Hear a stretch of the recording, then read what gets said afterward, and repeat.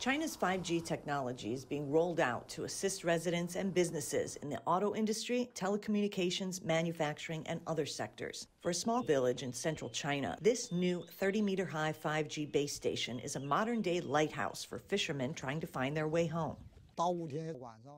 It used to be difficult to find my way home on foggy nights. Sometimes the navigation system directed me to the wrong place.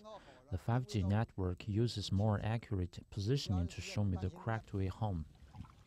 As of September of this year, China has built more than 2.2 million 5G base stations, serving over 500 million users with navigation, transportation, and other services.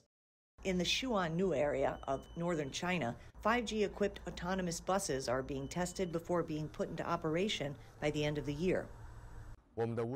Even without humans, the vehicles can drive safely as they come equipped with a 360-degree sensing system, a high-performance processor, automatic driving algorithm, and a high-definition map. They're also compatible with the area's smart traffic system, and in an emergency, they will stop within 2 meters after identifying an obstacle.